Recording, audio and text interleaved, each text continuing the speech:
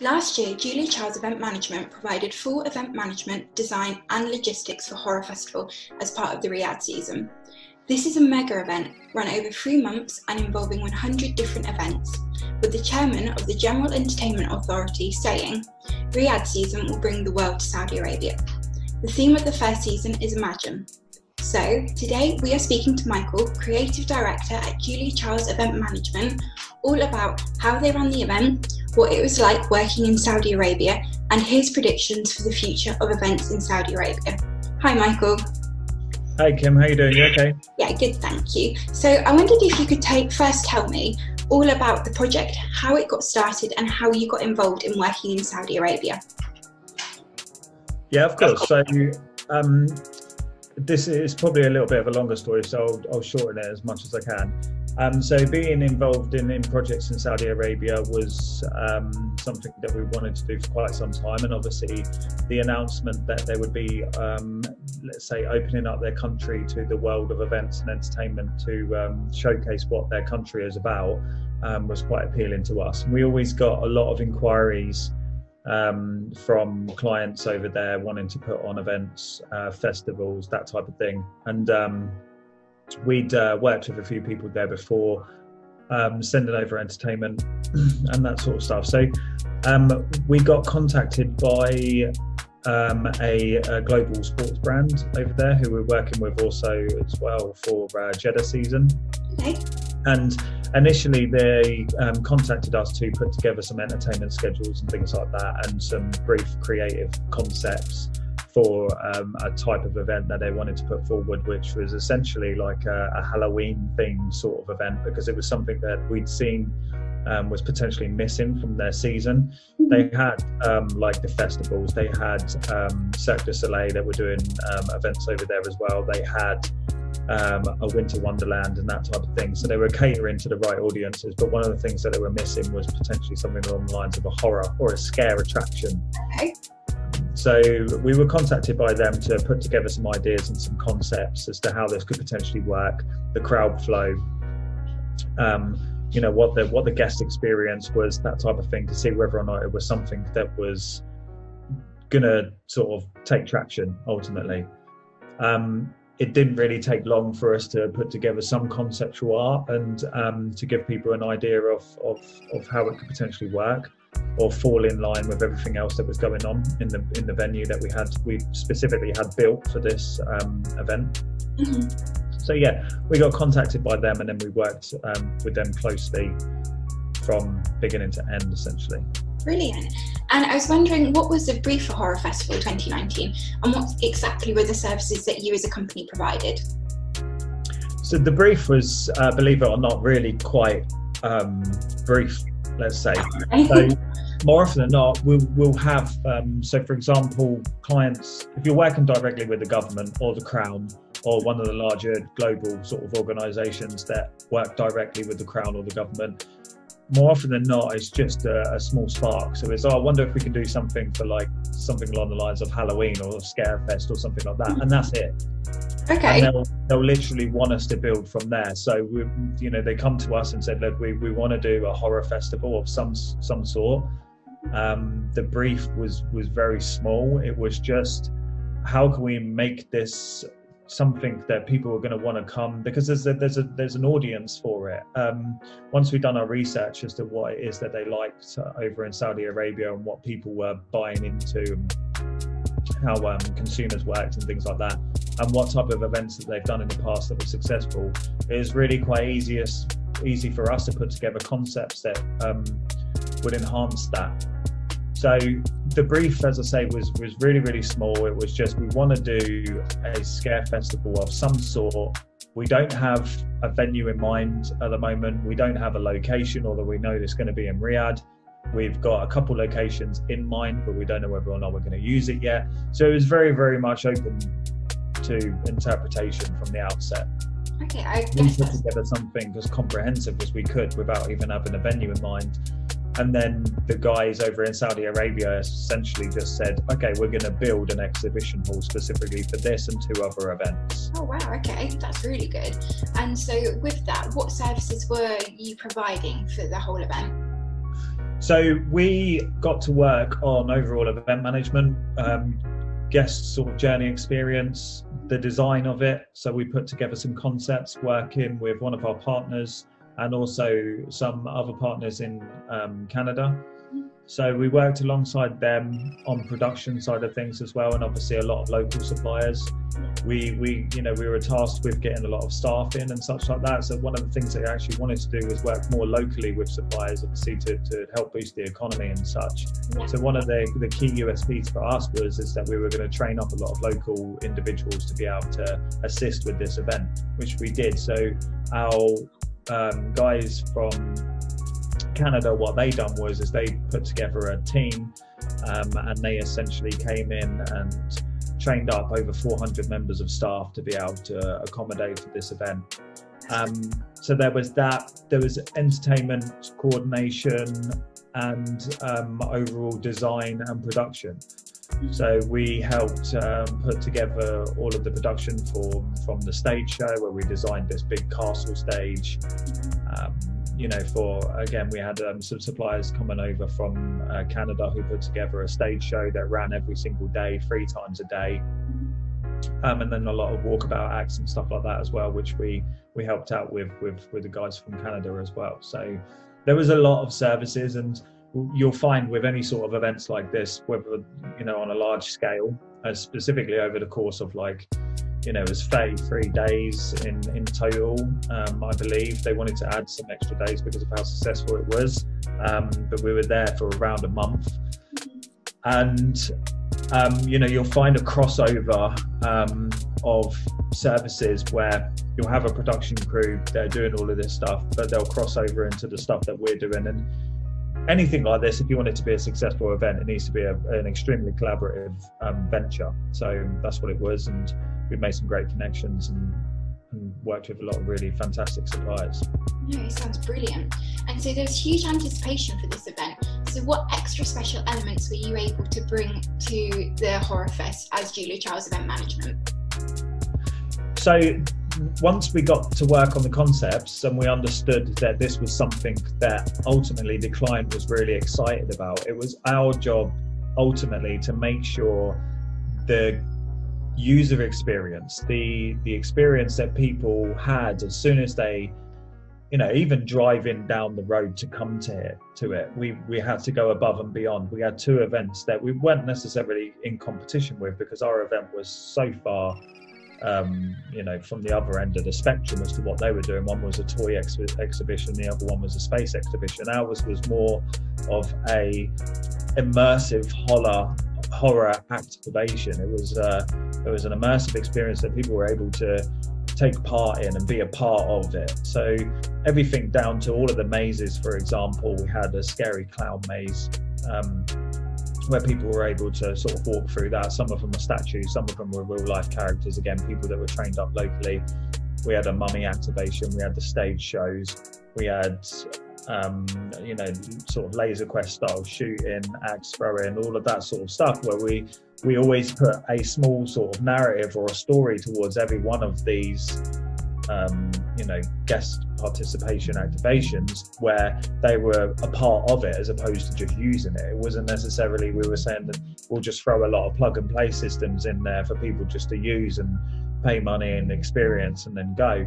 We wanted people to be a part of the story. So that was one of our main goals, to be able to heighten the experience a little bit further and accentuate that.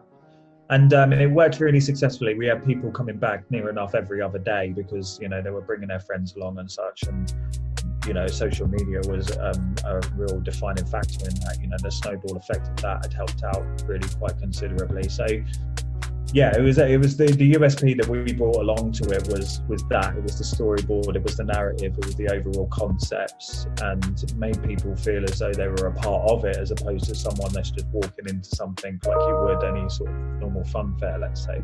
Yeah. No, it sounds really brilliant. And you've touched on it a little bit previously, but I can imagine there are lots of different logistical elements that were needed to be considered to go into this event. Can you talk to me a little bit more about that side of things and transportation and how you managed all of those elements?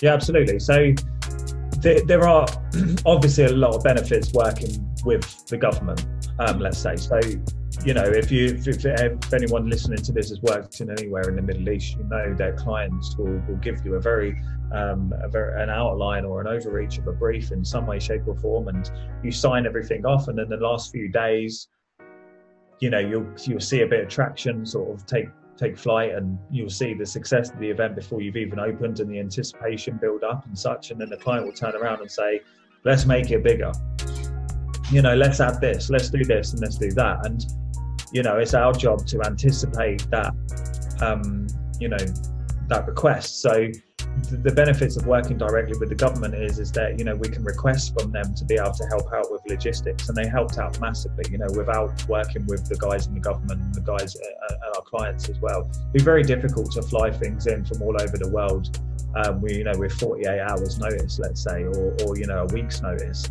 So logistically, you know, as long as you stuck towards a schedule and the build up to the event, which, you know, we were contracted to do this event only 2 months prior. Wow. So obviously, once we were contracted to do it, it was a case of logistics is one of the first things that you really need to consider, because there's a time frame to it. So usually around a 2-week turnaround. That's a good contingency to have. So, you know, once we were sticking to those schedules and we got all of our stock lists sorted and what was staying, what was coming back and whatnot, we were able to submit that to, you know, the people that we're working with in the government to be able to say, look, this is what we're doing. And then what we did was we put an inventory together of some stuff that they could possibly add further down the line, because we anticipated they would potentially want to add more. Because for us as well, we kind of, without sounding sort of too overconfident, I was very much of the opinion that this was going to be a success. And I know how clients in the Middle East work, specifically in Saudi Arabia and Dubai and Qatar and such, and they would want to potentially add something if they saw that success prior to the event. So that's what we did. So logistically, you know, we helped out with, you know, the guys from Canada, Europe. We have people flying in all over the world, you know, so many nationalities.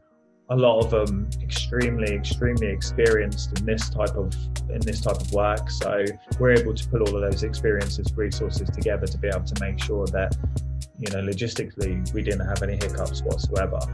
I mean, even to the point where the day of the event, we still had boxes coming in through the back door and unpacking stuff to build things. Or the day before, sorry, that's a bit of a lie. The day before we had that. The day of the event, we're actually just sort of walking around twiddling our thumbs doing final checks, which was prepared. Exactly, that's exactly how I like it. So well, hopefully 2 days before, but ultimately you know, we were well on schedule more often than not. So yeah, logistically there's a lot of challenges, but you know, through experience, you know that to mitigate those challenges, you just prep and prepare as much as possible for every outcome. It sounds like it ran really smoothly. It did run very smoothly, yeah. I mean, you know, we were only supposed to do sort of maybe like a week and a half in regards to setup. But, you know, with these types of things, when you get on site, the venue itself was purposely built for this. So, you know, down to the fact that we only had air conditioning units being put into place only a couple of days before, wow, which we were made aware of. Yeah. But obviously what we needed to do was to change our logistics and our time frames and our schedules around to be able to make sure that we can cope with the fact that there's going to be a lot of massive trucks coming in from midday all the way up until midnight to be able to assist with that. So we had a window there that was completely closed. Yeah. So those types of things, again, like I say, if the way we mitigate that is by prepping and planning ahead and assuming that we're not going to get the time frames that we're hoping for. Mm-hmm. No, it sounds brilliant. And I know you personally worked really closely with this project and you were very hands-on. So personally, what do you feel it was the company's biggest success from HorrorFest and in working in Saudi Arabia on this event? Do you know what? The one of the biggest successes from a business point of view and from obviously someone who creates events, and you want all events to be as successful as possible, and ultimately it's our job to make the client happy, make the client look good. Yeah. You know, we're never, as event planners or creatives or anything like that, we're never in the spotlight. Mm-hmm. But so there was that. So there's the success of the event, which is the obvious answer. Yeah. But personally, for me, was the experience of going over there, spending, you know, months there, working with the people there, working with the locals. You know, how they embraced different nationalities go in there. You know, even down from when we got into the airport, when, you know, security asks you what it is that you're doing there, and we tell them, you know, we're on these types of visas, and they say, oh, you know, they're interested, and they're there with open arms. They're just like, everybody was so excited about all of the seasons, all of the entertainment. It was as close to being a rock star as you could possibly get. You know, even down to being in the lifts, you just generally just chat to people going in the lift of your hotel, and they're just like, oh my God, this is amazing. I can't believe you've come here and done this. Everybody is so excited. And it was like, I felt like telling them half the time, like, I've done barely nothing. We're a small component for the whole season, although be it, I think one of our event was one of the most successful there, which again is something that I'm very proud of. But yeah, the overall experience and the people was personally something for me. From a professional point of view, it was the people and the fact that the event was super successful. No, it sounds like a great experience, especially as an event management company, something that you can really shout about and say how successful you've been. Absolutely. So finally, I wondered what your predictions for Saudi Arabia events in the future are, and also how do you feel the landscape in Saudi Arabia is changing to encourage and celebrate more events like Horror Festival? So obviously, as a company, what we tend to do is we try and look at for trends in certain markets all over the world. You know, to understand where it is that we point our direction, where it is we want to spend time. What countries, for example, are going to start to facilitate more in regards to events, entertainment, that type of thing. And Saudi Arabia had always been on our radar, but then obviously they broke the news that they were going to open up their country to the rest of the world, and they were heavily investing in, you know, that structure, that overall theme of them embracing the rest of the world coming in and sharing their culture a little bit more, and travel and tourism in general. They had, you know, billion-dollar budgets to be able to bring people in and just allow people to experience and teach the world a little bit more about their culture and themselves moving forward. So that for that to us was, you know, music to our ears. Doing the seasons and doing the events there had shown me firsthand that they are definitely stepping in the right direction. And actually, as a country that has so much to offer the rest of the world, not just for us as a brand who want to do events there, but I think moving forward, they're gonna really look to accentuate that a little bit more and to push that a little bit more, because they've got you know, obviously with what's happened lately, they've had to close down events and stuff, but they still have their budgets there. There's something that they're really passionate about doing. Whenever I speak to my clients, whenever I go over there and, you know, you're sitting in board meetings with people, and there's a general sense of excitement about what it is they're doing. Like, it's brand new to them. You know, of events on this scale, and they are learning as they go, and they learn extremely quickly. And with companies like ourselves and other large agencies on board, you know, being able to facilitate that on a professional level with the experience that we have, I think it's only going to get better and better. Not only that as well, every time we get any sort of brief from them, it's always, we want something brand new. We want something that's never been done before. We want something that's going to wow people. You know, the type of keywords that you get from pretty much everybody. But they're very serious about it. You know, ever since obviously, you know, Judy and my business partner visited Joy Forum a couple years back to understand where we, you know, who speak to our partners over there and such. You know, the sense of, you know, excitement is paramount for them, and I think it's going to snowball more and more and more, and people will see going over there that it is a fantastic place to visit and a fantastic place to hold events. And I think that will help them in regards to, you know, businesses moving over there, businesses that are already there, local economy, that sort of stuff. I mean, there is a real sense of camaraderie there, and everyone's heading in the right direction, I think. So I think the future of Saudi Arabia is that it's only going to get better and better. Really? And I think as well for the rest of places like in the Middle East, you know, we've got Qatar World Cup 2020 coming up, which we're heavily involved with as well. I think those types of things are going to, you know, set, you know, they're going to want to set a benchmark for major sporting events worldwide as well. you know, last year, this year, sorry, we had, you know, the Anthony Joshua fight. I think that's something that they were already looking to contract and put into place as well. And those types of things, you can see how important it is to them, because when I was over there, they were actually building the stadium for that. And I was there for 2 weeks, came back, went back over for another 3.5 weeks. And then it was near enough done. You know, they move at a very, very quick rate, but they're not doing it sort of off the cuff. They're working with the best, and that's what they want to do. We want the best, and we want to continue on that narrative of getting the best for our people. So, and everyone else who wants to go over there and visit. So I see a lot more large sporting events. They hold a lot of large sporting events as it is, and I think that's going to carry on. And it's very exciting for not just us, but for the world, I think. Definitely. Well, it sounds like there's going to be so many more exciting events in Saudi Arabia and in that area of the world, and we really can't wait to see what they do, but also what Julia Charles Event Management does as a company as well, to kind of really showcase that. Thank you so much for your time today, Michael, and we can't wait to see what you guys do next. Thanks, Kim. Cheers. Bye.